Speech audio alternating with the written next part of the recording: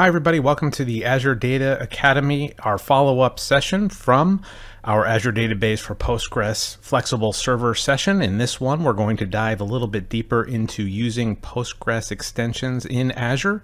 I'm your host, Brian Hitney, a CSA focused on data and analytics, and our expert is Gennady Kostinsky, Senior PM on the Azure DB engineering team, who has graciously offered to come back to dive into Postgres extensions. Now, as an overview, if you're new, our Data Academy, which is at aka.ms/ADA, our data-centric presentations, we're going to cover everything from SQL Server, MySQL, Postgres, Cosmos DB, very similar to our Modern Analytics Academy series, which is at aka.ms/MAA.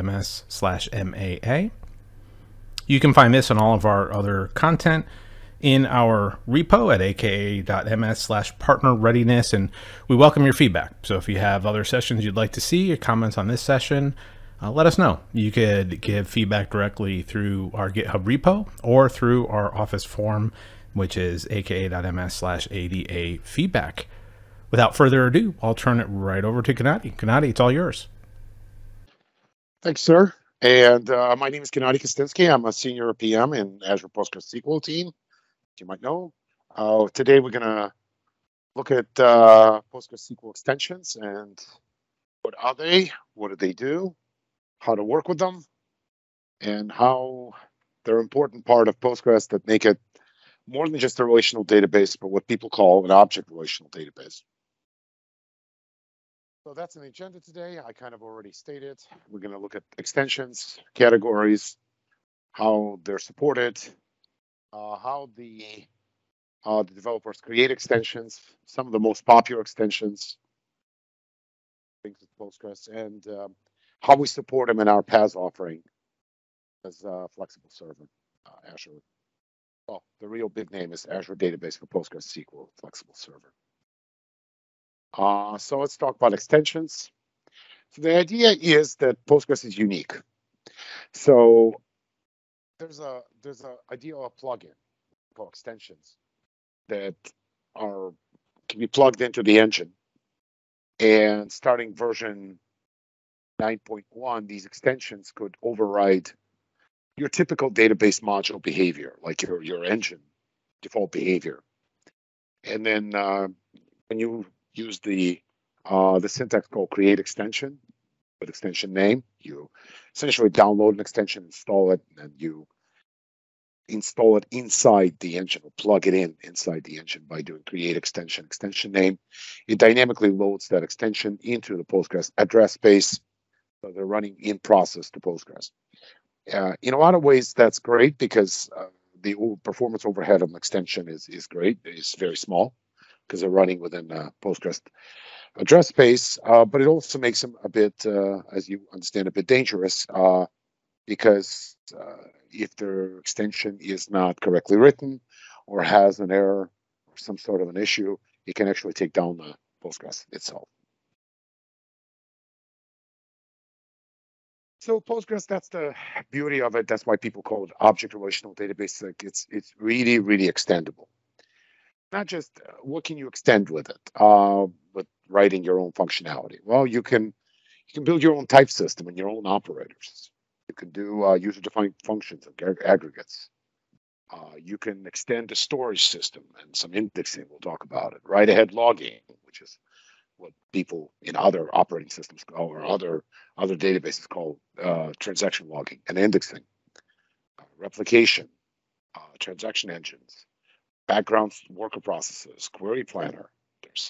So it's obviously possible to write an extension that changes the way that the query plan is interpreted or queries execution is done. Configuration, database metadata. So there's thousands right now of extensions. These are usually created and maintained by community. You'll find all kinds of repositories in GitHub. And these extensions, some of them actually change the product quite a bit. So Postgres can become a completely different database in a way its behavior is just by installing a plugin extension. So how do folks develop these extensions? Well, first they kind of develop the code, they debug it, they test it within the Postgres, they package it, and then they release it on GitHub. So that's kind of a typical extension development lifecycle. Of course, a lot of these extensions become very popular, in which case there's versioning, introduced minor and major versioning, and some of the major versions align to major versions of Postgres. So, give an example, even though majority of the extensions are backward compatible, some of the extensions like timescale, let's say, the newer versions of it don't work with the older versions of Postgres and so on. So it's important to look at versioning as well. So where and how and what and how do you categorize these extensions? So the extensions come in particular categories. As I said, there are extensions that are so popular and so well known, they essentially are shipped together with Postgres. They're called contrib extensions or contributor extensions. And these extensions are developed and shipped with versions of Postgres. So as you get a new version of Postgres, you get a new version of an extension in a contrib folder with it under contrib directory. So obviously these extensions are a lot easier and a lot safer to implement because they get tested together with a new version by community. So as the new version of Postgres comes in, these contrib extensions get tested with it. So it's the same kind of a life cycle that Postgres has. So it's a lot easier to kind of keep track of them, test them, and I'm sure they're a lot more safer and secure as well. Then there's custom extensions, not to say that these are not safe, but they're developed independently by developers. And these extensions are installed independently of Postgres. So the Postgres doesn't come with them. And they can be installed independently and then loaded with the create extension and then pretty much ran. But the versioning there is not coinciding with the versioning of PostgreSQL. So major versions of the extensions can come independent of PostgreSQL version. So there's a couple of ways. So you kind of take these custom extensions, drop them on a box, you do a make install or make, and then the required files are copied to particular to an installation directory, and then you just run create extension, which loads that extension into PostgreSQL. There's a couple of files that every extension typically has. There's SQL and control files. Once you install it, that are placed in shared extension directory under Postgres. And there's a DLL files that have to be placed in a lib directory because, as we stated, these extensions run in process. So these are dynamic link libraries that run in process.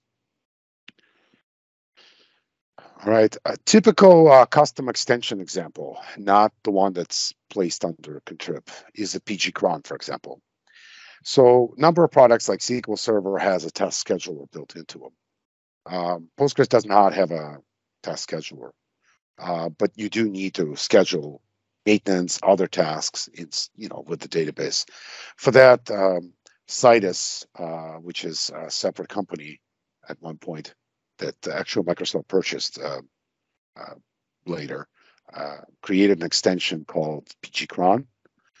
And essentially that is an extension that kind of mimics the cron, which is the task scheduler in Linux, only it runs inside Postgres and can schedule Postgres jobs within the databases. It's open source, and it's pretty simple to schedule things right inside a database with SQL statements, as you can see in examples, like to run a vacuum in Postgres every day at 10. You would just use the cron schedule function and kind of provide the parameters, time parameters, and a date parameters, and run it. Other popular extensions include timescale DB. It just tells you how extensions can make your typical, what you would say, a relational database. That's why we call it Postgres object relational database, behaving very differently. So timescale is the Postgres for time series. So it's built to run time series type of workloads and to store time series data, right? Which is not very easy to store in your typical relational database. PostGIS, another type of data that's not easy to store in a relational database, which is geographic objects, and trying to kind of grab location data. That's not easy in a relational database. That's why the PostGIS makes it easy to store such spatial data. Another interesting one is ZomboDB. We had customers use it. For example, that mimics more of a kind of a textual search in Postgres, sort of like Elastic. It actually uses Elastic under the covers, once you install it, to kind of bring in all the powerful text search and analytics indexing into Postgres. Postgres foreign data wrappers, there's a gazillion of these. You have Postgres FDW, Oracle FDW, and such. This, T-SQL FDW, I mean, there's a gazillion of them. The foreign data wrappers, what they allow you is to access tables on a remote database servers. For Postgres FDW, that's Postgres. For Oracle FDW, that's Oracle, and kind of essentially query these remote servers in kind of a data virtualization way. So you can use Postgres sort of a front end to these backend databases. So there's lots of popular extensions. These are just some of the most popular ones that allow you kind of do more than your regular relational database can do. In a flexible server today, we support 45 extensions. Obviously, the contributor extensions, we support all of them. As far as third-party extensions, we don't support all the third-party extensions because there are some so-called unsafe language extensions that one cannot support in a PaaS environment, right? Now, these extensions run, as I said, in process. So we kind of reserve our right to kind of debug them for customers, and we find some issues. We reserve the right as part of the support to ask customers to uninstall these extensions, obviously, if they're not safe for one reason or another. But we also work with extension publishers and the community to test them and to make sure that they're safe. And if we find something, we definitely report it to extension publisher as well. So currently, a user can see available extensions by simply running show Azure extensions in the Azure Flexible Server, Postgres Flexible Server, and we'll show you a large extension string that will kind of explain, show you every extension that you can install. For security reasons, for some of the financial customers, we allowed kind of a feature that you have to allow list the extension before you can use it. So right now, I'm just going to show you, how you allow list and use an extension inside, our PaaS offering, Azure Database for PostgreSQL. So here I have a server, which is a Postgres PaaS server. And what I'm going to do is I'm going to go and find a PostGIS extension and allow list it. Just going to go find extensions.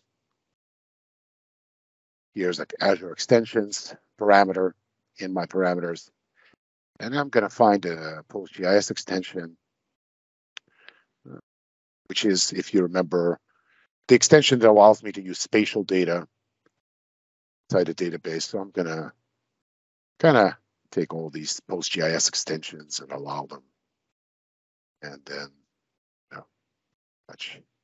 just save my results. While I'm doing that, I am going to go to pgadmin. And I already logged into this database before.